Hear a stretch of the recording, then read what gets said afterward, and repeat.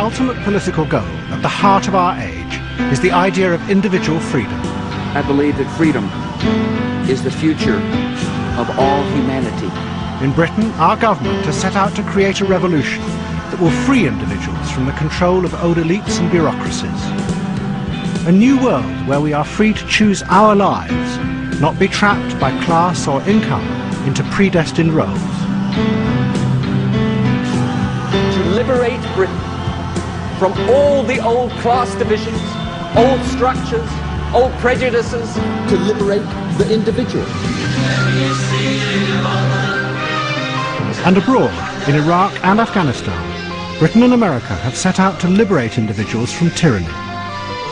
For those leading it, it is just a first step in a global revolution for democracy. But if one steps back and looks at what has resulted, it is a very strange kind of freedom. The attempt to liberate people from the dead hand of bureaucracy has led to the rise of a new and increasingly controlling system of management, driven by targets and numbers. While governments committed to creating freedom of choice in all areas have actually presided over a rise of inequalities and a dramatic collapse in social mobility. The consequence has been a return of the power of class and privilege. And abroad, the attempt to create democracy has led not just to bloody mayhem, but a rejection of the American-led campaign to bring freedom. Go home, Yankee! Go home, Yankee! We're here for your freedom! So back up right now! And it has summoned up an anti-democratic authoritarian Islamism. This, in turn, has helped inspire terrorist attacks in Britain itself. In response, the government has dismantled long-standing laws designed to protect our freedom.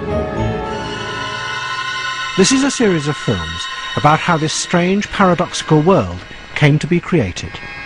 It begins in the dark and frightening days of the Cold War.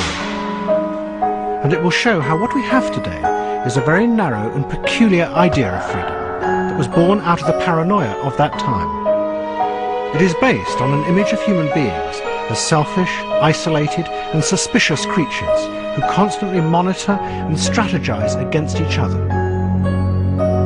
The films will show how politicians and scientists came to believe that this idea of human nature could be the basis of a new type of free society. But what none of them would realize was that within this dark and distrustful vision lay the seeds of a new and revolutionary system of social control. It would use the language of freedom, but in reality it would come to entrap us and our leaders in a narrow and empty world.